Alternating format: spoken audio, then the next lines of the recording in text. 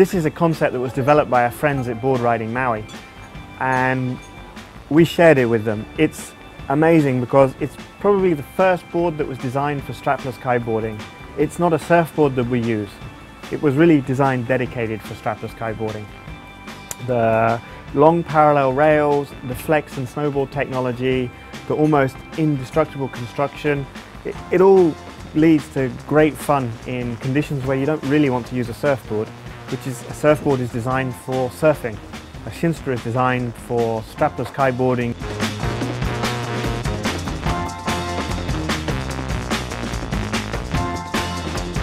The Shinnster is amazingly easy to ride. The long parallel rails give an amazing amount of grip, so it's not slippery at all. And of course, it's designed to ride on the rail. Surfboard is designed to turn when you put it on the rail. So for beginners, it can be very awkward to learn the process of taking it upwind. The Shinnster, even if you've never ridden a surfboard, a directional board or a strapless board before, it's totally intuitive.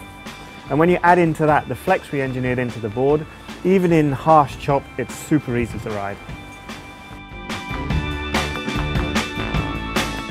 It's absolutely not a surfboard, and when the conditions are great, I would certainly be the first one to grab a surfboard.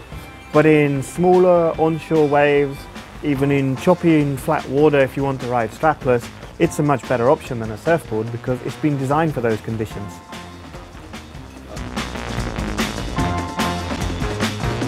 This board wasn't designed as a light wind option, but at 1.60 m long and 46 centimeters wide, with long parallel rails and a relatively flat rocker, it has amazing glide, and it will work in considerably less wind than a twin tip or a surfboard.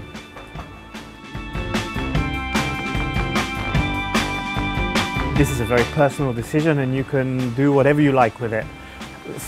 People that come from a surfing background are probably going to feel more comfortable with waxing the board.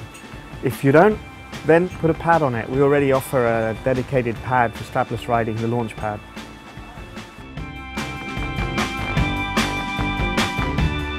Your fin choice is very much like the wax or pads debate. It's completely up to you. The board will work with no fins, with 57mm fins, with 80mm fins, how you want. If you want more grip and better carving, go with big fins. If you want a more slippy, slidey, skatey feeling, go without fins.